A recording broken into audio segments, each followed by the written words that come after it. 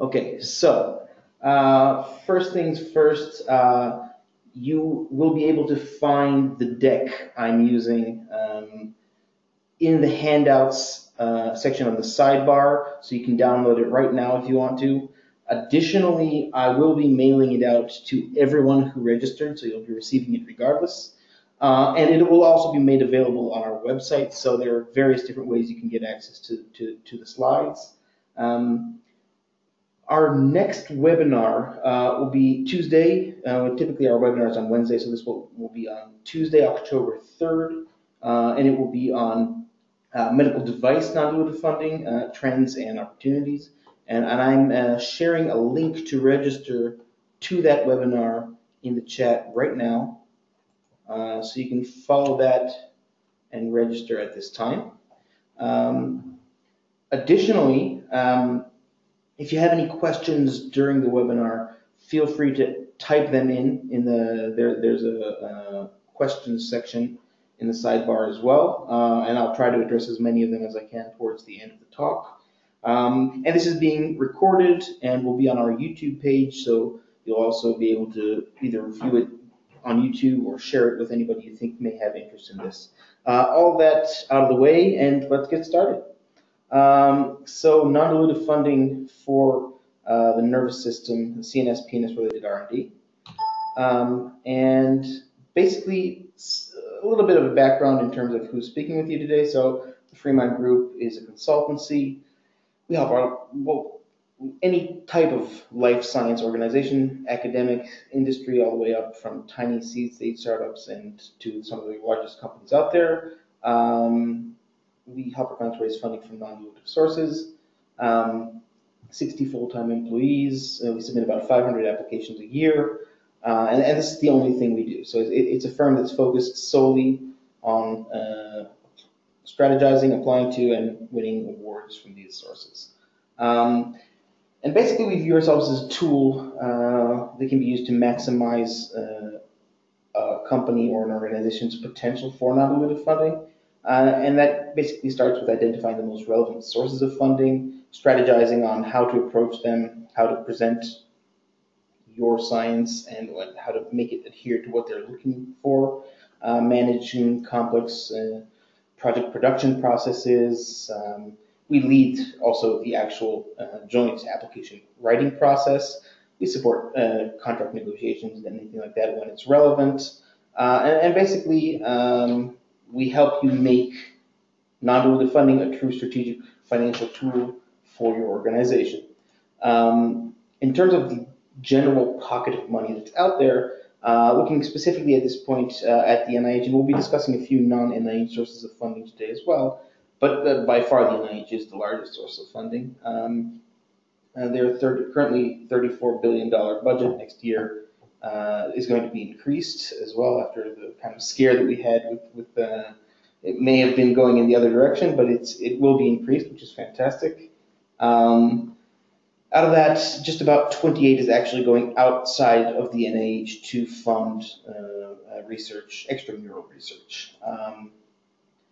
In terms of the areas of research that covers, and this is these, if you add these up, it will not come to the total. These are not basically mutually exclusive. So something can, as an example, be both, an award can be counted both as clinical research and as neuroscience, just as an example here. But generally speaking, it gives you a good understanding of how much money is going to each area of research, and not necessarily, as I mentioned, kind of summing this up into the total budget.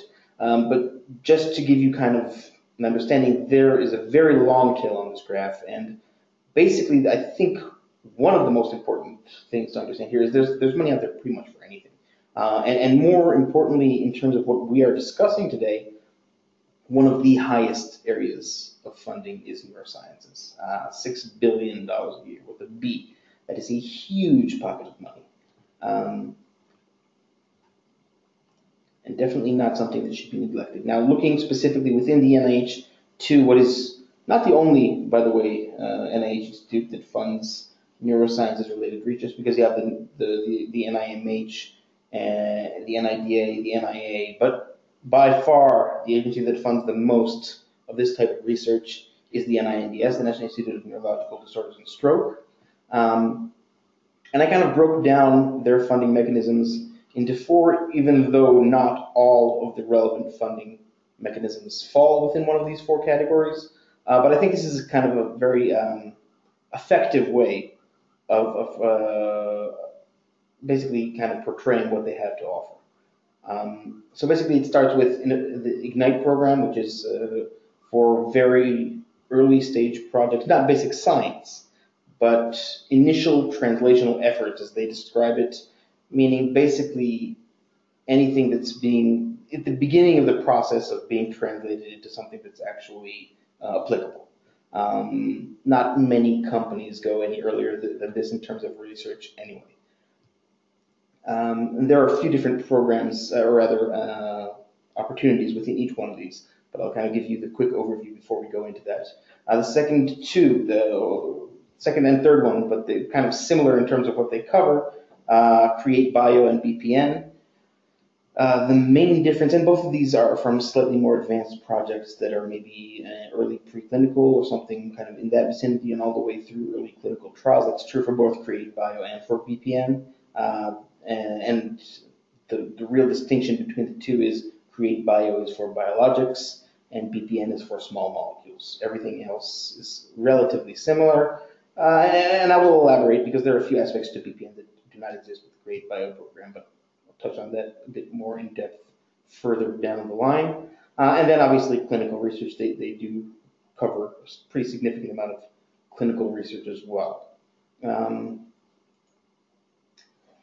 So starting with IGNITE, the main three, I guess the most relevant three programs they have at this time are assay development and therapeutic agent identification and characterization to support therapeutic discovery, pharmacodynamics and in vivo efficacy studies for small molecules and biologics or biotechnology products, and development and validation of model systems and or pharmacodynamic markers to facilitate the discovery of neurotherapeutics. That was a mouthful.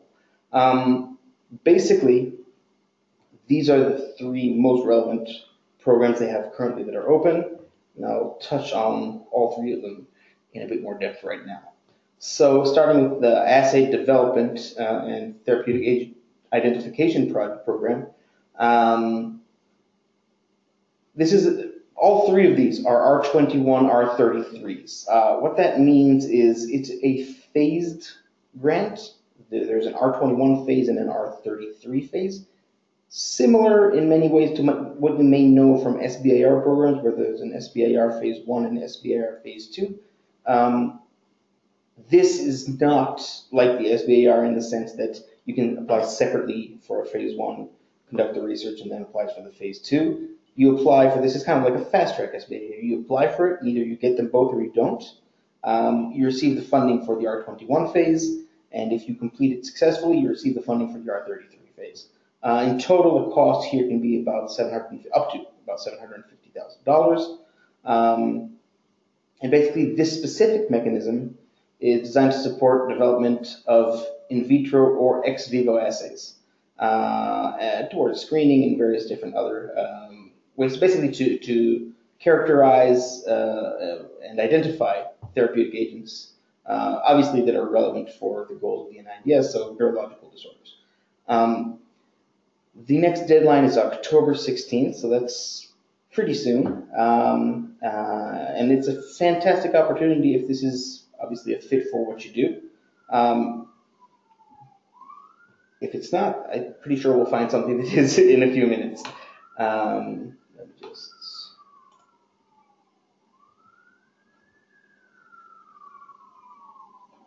Here we go. Perfect. So the pharmacodynamics and in vivo efficacy studies for small molecules and biologics or biotechnology products is a very similar funding mechanism. Also in R21, R33, same budget cap of $750,000, same deadline, and basically the main difference is this one would not cover assay development, but pharmacodynamic and in vivo efficacy studies. That basically is the difference, and if this is what you're doing, then Essentially, same deadline, same budget, but submit through this mechanism. And then there's a third one. Again, same budget. This one has a slightly different deadline, October 18th. Again, an R21, R33. And this is for development and validation of model systems or pharmacodynamic markers. So basically, if we're talking about, it could be either animal models and human tissue ex vivo systems or pharmacodynamic markers. Either two can be submitted through this mechanism. And as I mentioned, the deadline is right around the corner. You have 2 extra days here, but still, we're talking about, I think, about 5 or 6 weeks from now. So you should, if this is a good fit, you should definitely get going. A bit further down the line in terms of development, as I mentioned, the Create Bio and the BPN programs. Start with the Create Bio, and basically, this is taken from their website, this kind of infographic of what the mechanisms are and what they cover. Basically, they have an optimization track that is designed to take validated targets and optimize them towards the IND-enabling studies. And they have the development track, which is designed to take optimized leads and move them into the clinic or even through phase 1, really depending on the situation. And we'll touch on the specific mechanism in a second, but an important thing to mention here is this entire program, the Create Bio, is only for biologics. And basically that is defined, and you can see it here at the bottom paragraph. I added peptides, proteins, oligonucleotides, gene therapies, cell therapies, or novel emerging modalities. So essentially, this is a U01. U01, and maybe this is a good point to elaborate a bit on what the U mechanisms are in general, because we'll be discussing quite a few. In general, the NINDS, a few years ago, I think it was 2014, at the time they called it a paradigm shift. I think it's a bit strong phrasing, but basically they changed the funding mechanisms they use to fund most of the R&D that they fund. No longer the standard R21, R01, and that's it, and SBARs. One of the most prevalent types of mechanisms, because there are a few different types of U mechanisms, but as a type of mechanism, the main difference between the R mechanisms and the U mechanisms is that U mechanisms are collaborative, meaning basically it's the NIH with the company. Now, don't be deterred by that. They're a bit more hands-on than with your standard grant, where they just give you the money and ask you at the end of every year what you did. But they're not making decisions for you. It's more about being part of the process and not forcing your hands. You'll see in a minute that there are some pretty high dollar amounts attached to a lot of these grants, and they just want to be in the loop and able to understand what's happening, not in retrospect after you've spent the money, but during the process. That's the main difference. A lot of our clients have actually found this type of mechanism and that type of input from the funding agencies, in this case, obviously the NIH, to be very beneficial. So I wouldn't view that as a deterrent. At least I don't think you should. But generally speaking, a lot of these mechanisms are U mechanisms. In this specific case, we're talking about the optimization track, and there are 2 mechanisms for the optimization track. One is a U01, and this is the one we're discussing right now. And in a minute, you'll see they also have an SBIR counterpart, which is a very similar mechanism, but it's not a U01, it's a U44, which is a collaborative SBIR. And I'll touch on that in a second. But generally speaking, the funding in this case is not capped. So basically, ask for something that makes sense and what is a realistic reflection of what the costs of the research are going to be. But there's no specific number. They won't say nothing over, 3.5 million is acceptable. If they like it and the cost makes sense, they'll fund it. Deadline February 13th. And we're talking again about the optimization track, meaning taking validated leads and optimizing them towards going into IND-enabling studies. Similar mechanism here. As I mentioned, the SBAR counterpart to this mechanism. is a U44. This one does have a budget cap. All SBARs have budget caps. But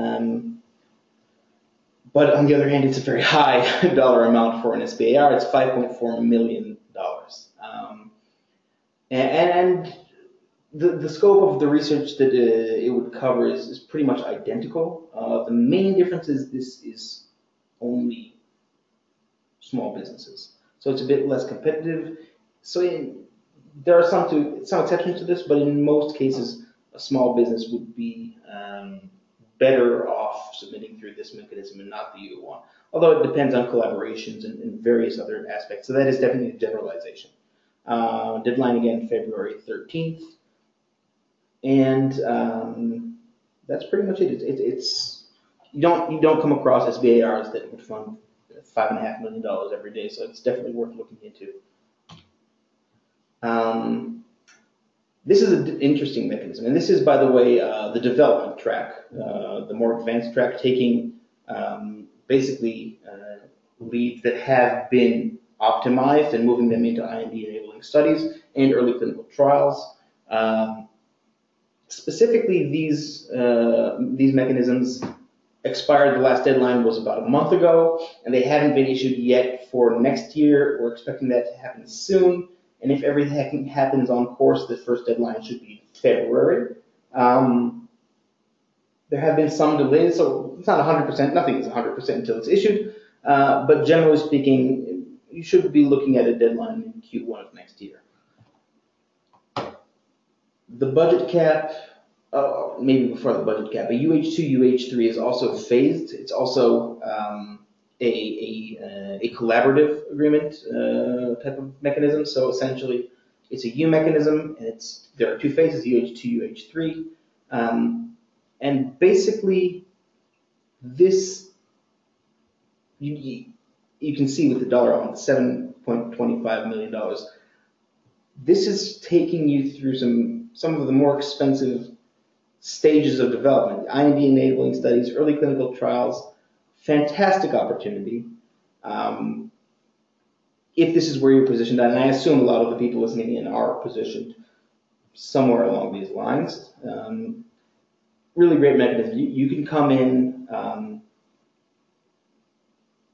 pretty much, early preclinical, even mid preclinical, anywhere you are. Obviously not, middle of phase 2 clinical trial and not hit to lead, but anywhere kind of in the realm that we discussed.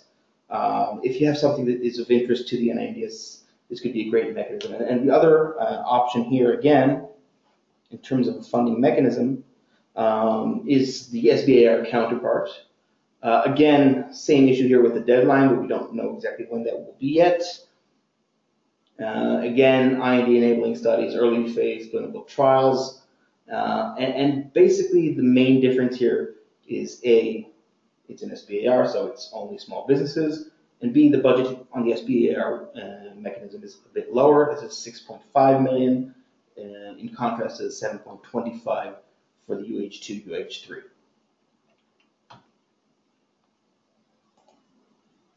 Okay, the BPN. Also part of the NINDS, and basically the BPN, the Blueprint Neurotherapeutics Network, is a network that provides both funding and support that is not necessarily funding for development of small molecules that are of interest to the NINDS. So it could be funding, it could be access to CROs that are NIH funded, it could be access to consultants that they would hire for you. So a fantastic set of mechanisms they have here. And one of the important things to mention, and this is true for all the BPN mechanisms, you don't have to submit in your budget anything that's covered by the CRO or consultants. If the budget cap is X dollars, that's X dollars to be given to you, not the reflection of the costs of the CRO's work or anything that's outsourced or the consultants. That's covered and it's not part of your budget. So the budget cap applies only to the funds you actually receive. And the main mechanism here, there are again two versions of it. There's a U44, which is a collaborative fast-track SBAR again, or a UG3, UH3, which is in many ways similar, but it's not an SBIR. And basically they'll pick you up from hit to lead chemistry and all the way through phase 1 clinical testing. And the mechanism here, the first one is the SBIR, $6.5 million again. We're looking at some high dollar amount SBIRs today. Definitely not your run-of-the-mill 1.5 million phase 2. And basically, first of all, the deadline here is February 6th. And this essentially can be anything that, as I mentioned, encourages applications from small businesses seeking to support and advance their small molecule drug discovery and development projects into the clinic. It's that broad.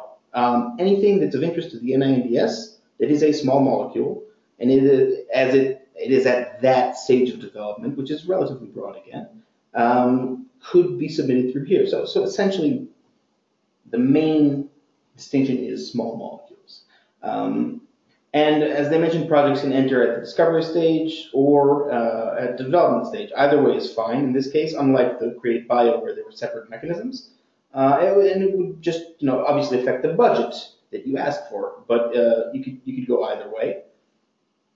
And then the counterpart to this funding mechanism is the UG3 UH3, very similar, just not an SBIR, February 7th.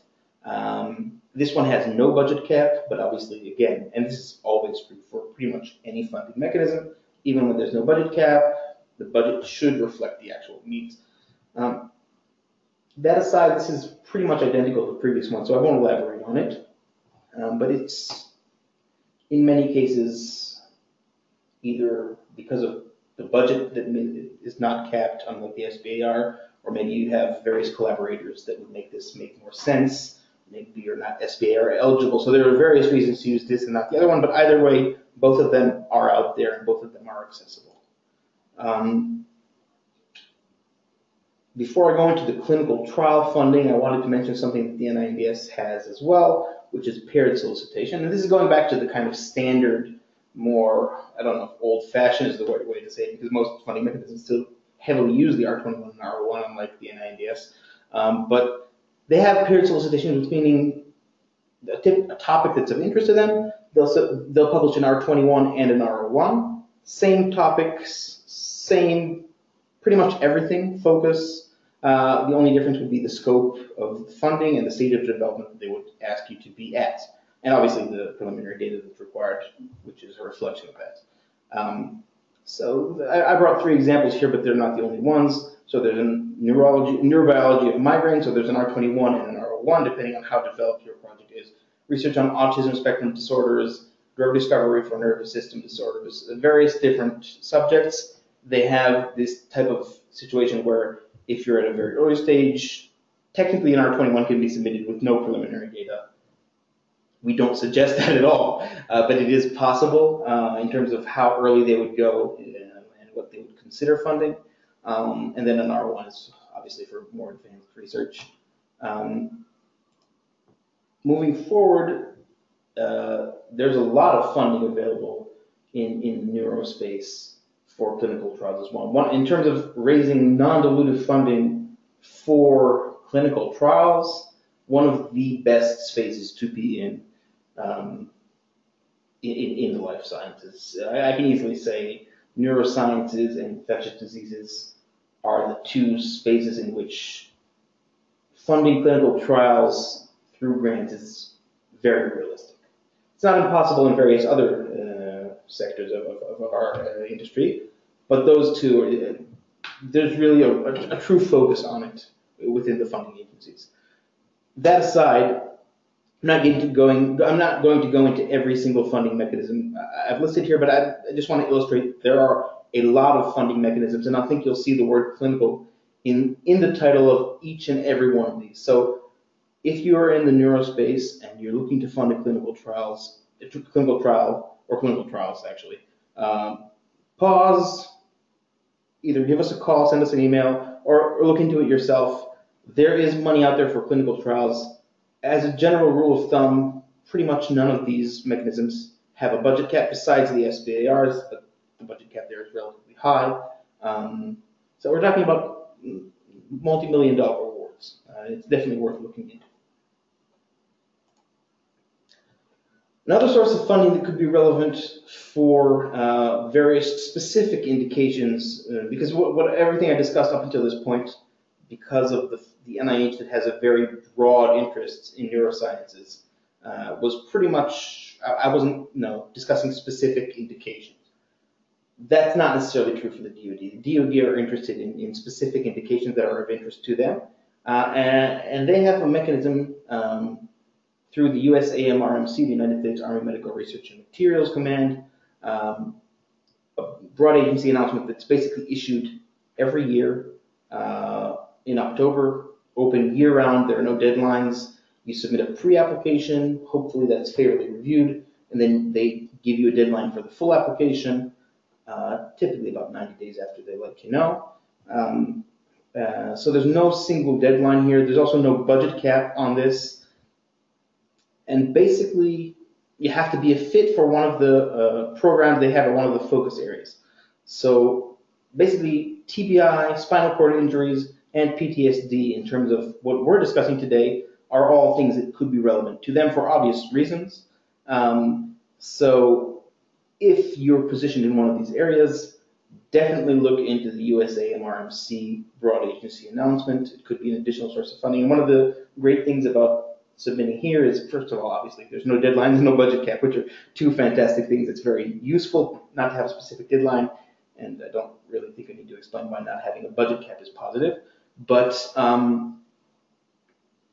this basically gives you another source of, you can send, not obviously the exact same application, because they have different formats and they have different ways that you would have to go about doing it. But the same scientific activities, you can't submit the same set of activities twice to the NIH. You can't submit it, though, once to the NIH and once to the DoD, the exact same set of activities. So this could be a very good way to kind of multiplex and increase your chances of getting that set of activities awarded by submitting it to more than one source of funding.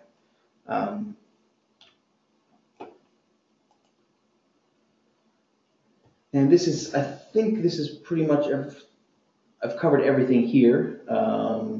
This is the funding information on the broad agency announcement I just mentioned. If you're Googling it, you could use the W81XWH17RBA1 number. That'll find it very quickly. I don't know if there are many things that have that title out there on the internet. And in general, this is the information you need. In terms of private foundations that could be relevant for this type of funding, or rather in this area of research, so there are two main ones, the MJFF and ADDF. Michael J. Fox Foundation, obviously Parkinson's research. They have three funding opportunities: target advancement, therapeutic development, and outcome measures. There's some information here on what each one of those would actually cover. The deadline for all three is September 27th. So if you have not, they have, if I remember correctly, 4 deadlines a year. So it's not the end of the world if no, that's actually ADDF. They have 3. But anyway, if you haven't started working on it, either get going right now or wait for the next deadline. But there's some great funding opportunities from the Michael J. Fox Foundation as well. And the ADDF is the funding agency I mentioned earlier that has 4 deadlines a year. So if you're not able to hit November 17th with the letter of intent, then they're pretty much every 3 months is another cycle here. But in general, they have 4 funding opportunities: preclinical drug discovery, biomarkers development, prevention beyond the pipeline, and program to accelerate clinical trials, which will fund up to $3 million. So that's not an insignificant award there for the clinical trials. Definitely worth looking into if obviously you're in the Alzheimer's space.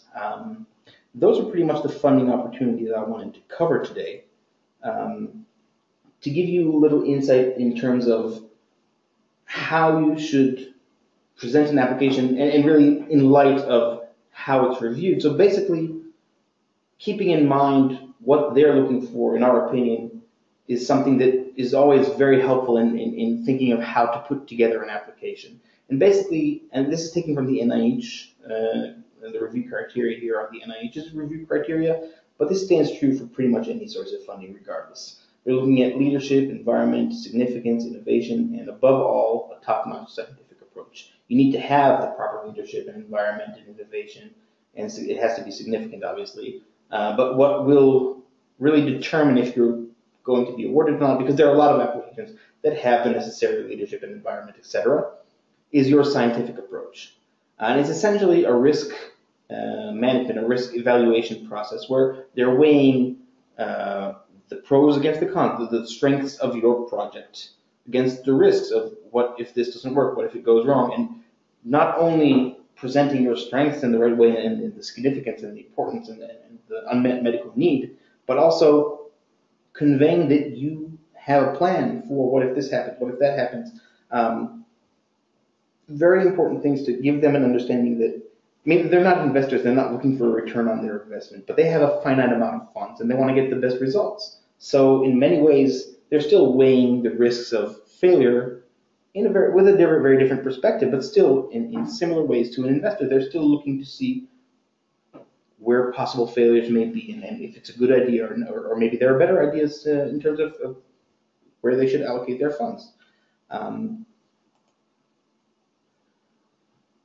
The way we approach it is turning non-dilutive funding into a real strategic source of funding, not replacing angels or VC or obviously public markets, but adding that into the mix and making sure that it's not something that's neglected. Because just kind of as an anecdote, if you look at what's currently available in the United States annually from the sources of non-dilutive funding, which is about $50 billion, taking the NIH and the DoD and the other sources of funding, kind of grouping that together, that's more than the entire VC community put together. And that's something that kind of flies under the radar in many respects. And we don't think it should, and hopefully we're able to bring that message across. We have a systematic approach. We conduct a thorough strategic assessment for any of our clients' projects, making sure we outline everything that could be relevant for any of the activities they're looking to fund. We obviously align that with the trends and the interests of the funding agencies, and we correlate the strategy that we create in terms of what would be submitted where and when, obviously with your R&D plan. Well, obviously work around targeting the right mechanism, making sure it's fit for what they're looking for, fit for what you're looking for as well, by the way, submitting an application because it's a good fit for what they're looking for, even though it's not really what you want to do with your technology is not necessarily a good idea at all. So it's really making kind of everything match and creating a strategy out of all the data. And basically we create a multi-submission granting strategy, a long-term plan of everything that would be submitted, and then we start acting on it. Lowering the risks, knowing your weaknesses, finding the right partners when necessary.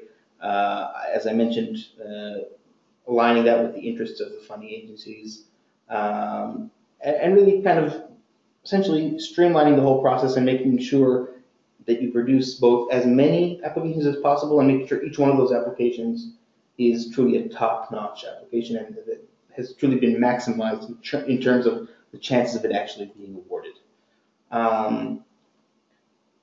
And this is pretty much a summary of exactly what I said. And that's it. At this time, I'll like to take some questions. So I'll be looking at the questions tab.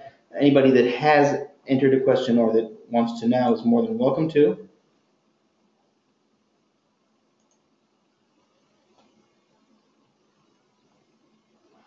So there's a question about, are these NIH programs exclusive to USA applicants? And specifically here asking about the UK, but the answer here is very general. There are some, namely the SBIR mechanisms, would all be for US organizations, but most of the other mechanisms that are non-SBIRs have no geographical restrictions. And as you probably noticed, pretty much everything had an SBIR counterpart and a non-SBIR counterpart. So with very few exceptions, any organization anywhere in the world can submit to the non-SBIR mechanism. Let me see here. So there are a few companies that are questions that are very similar. I hope I answered all of those.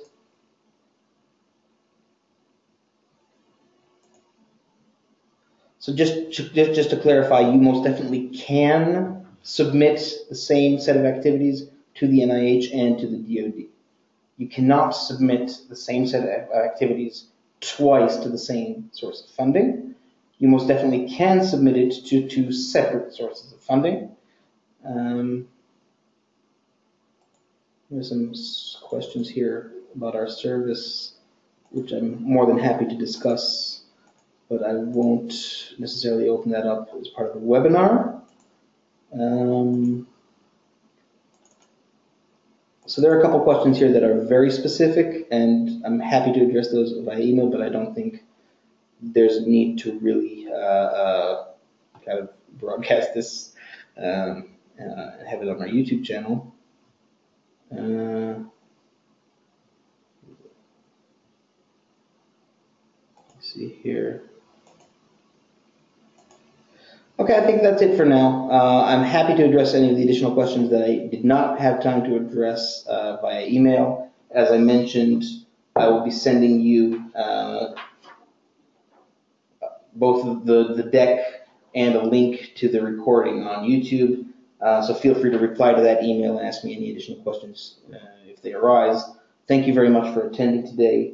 And we look forward to seeing you in our next webinar, which, as I mentioned, is October 3rd on medical devices and non-dilutive funding for them, trends and opportunities. Thank you very much.